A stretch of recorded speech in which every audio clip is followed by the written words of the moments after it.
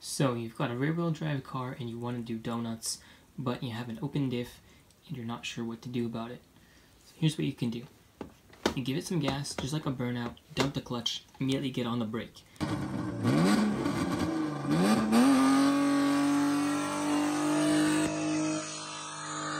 Basically, you're going to do a rolling burnout, but then you're going to turn the wheel while you're doing a burnout still, and hold the brake pedal the whole way through. That way you can keep the rear end sideways with an open diff.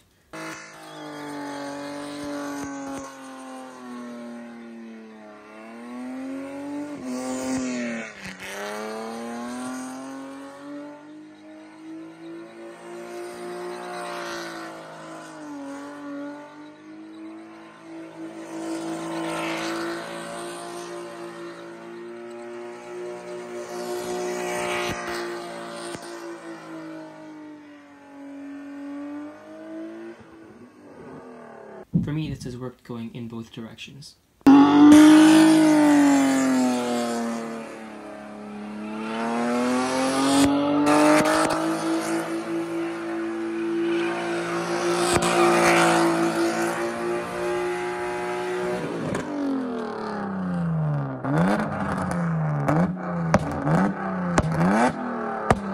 You want to make sure you're not pressing the brake all the way because then the car can't move and you'll wear out your brakes way too much. You just want to hold it a bit, just enough to keep the car from moving forward too much and enough to keep the rear end sliding.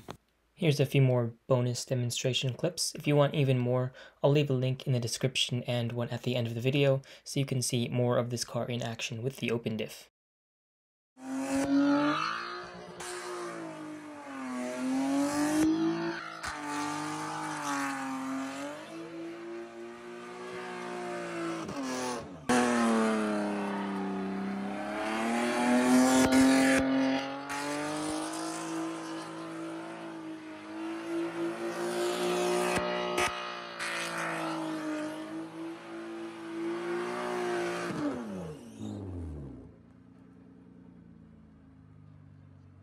I hope you enjoyed this video or found it helpful. If you did, make sure you leave a like or leave a dislike if you didn't like it.